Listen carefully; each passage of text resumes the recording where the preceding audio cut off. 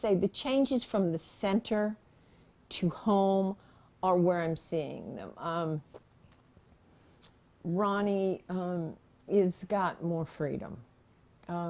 He loves on pretty days, he loves to go out and sit on the back porch. He'll come in and get a drink, and he heads straight to the kitchen and gets himself a small snack, and if it's a pretty day, he'll go out and sit on the back porch.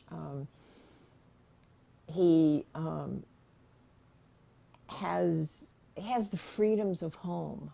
We're still working on deinstitutionalization. I mean, when you're in an institution from the time you're 16 to you're 35, we'll be out to eat and he'll hold his hand over the plate of biscuits waiting for permission. That's going to take some time. He doesn't need to ask permission to have a biscuit or chips if we're having chips. He should just be able to take them. Although I will say that eating Mexican food, he will go ahead and get those tortilla chips and dip them in the salsa just fine without a whole lot of prompting.